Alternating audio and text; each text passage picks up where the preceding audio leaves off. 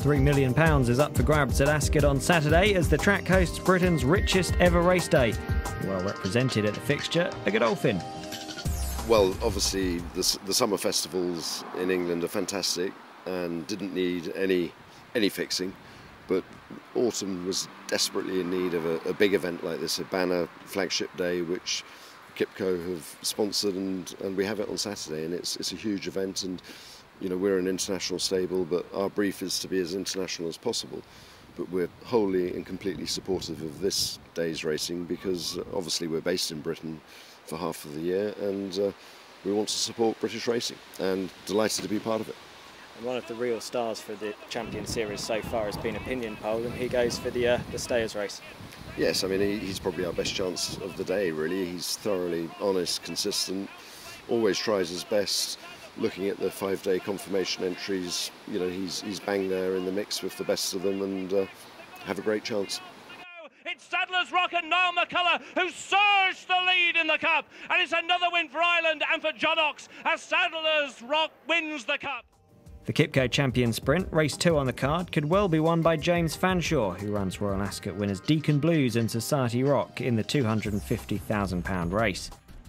Yeah, both seem really well. And Deacon Blues has come out of his Newbury race in good form, and Society Rock has had a nice break since Haydock, and he's back working well. And Deacon Blues really seems to have progressed with each run this season. Do you think he's up to Group 1 company? Well, he's won 3 Group 3s this year. I'd like to have gone to Haydock, but he wasn't quite right there, and I'm really looking forward to Saturday with him. My main concern is the ground drying up. You know, we had a nice bit of rain yesterday, but we could do with the rain rather than this drying wind we're getting at the moment. So could he not run if the ground was too fast? Well, we've come to that step. You know, it's Monday. It's Monday today, and the race is on Saturday, so we've got a bit of time. And I'm very keen to run him, but I'd be concerned if the ground was firm. And what about Society Rock? Were you disappointed with his run at Haydock?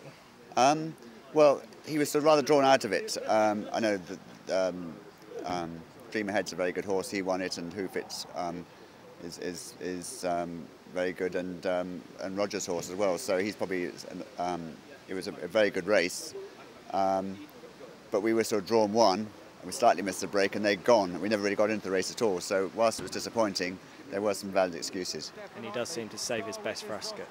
Well, he was second in Dover in the Maurice de Geest, but his Ascot record is very good. Society Rock, Monsieur Chevalier, then Star Witness. Society Rock, last year's second, wins this year, wins the Gold Jubilee. The fillies and mares get their moment in the spotlight at 3 o'clock, and 35 minutes before saddling Frankel in the QE2, Sir Henry Cecil runs progressive filly Vita Nova. She had a very slight sort of hiccup about 10 days ago. She either got cast or ricked herself, I think, and it was very, very lame. And we had tests on her, and we x-rayed her and scanned her, and everything was fine, and she seemed to have come right practically overnight. She was pretty well getting there before she had this, and she's worked since, and worked very nicely, and she'll do a little bit tomorrow morning. And all going well, I think she's back on track. I mean, she's a very big, sort of, but a very immature filly. You know? She only ran sort of back end of 3, won it twice, and she's an improving filly.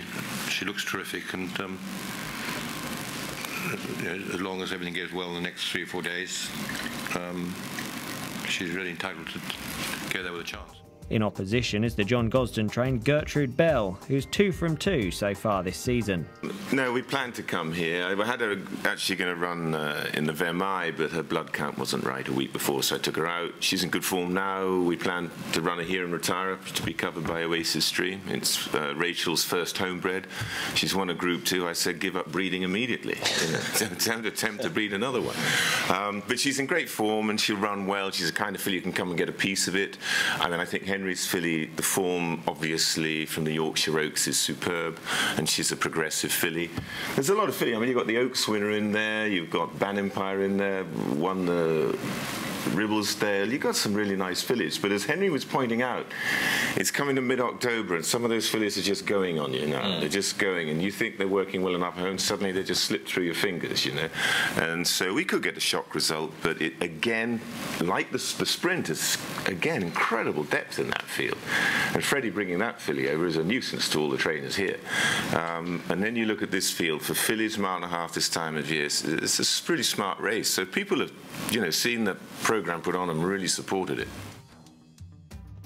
So this is the schedule for Champions Day. The stayers kick things off at 1:50, while the sprinters are in action next at 2:25. The mile and a half fillies and mares Champion Stakes is at 3 o'clock, while Frankel aims for his 9th straight win at 3:35 in the QE2.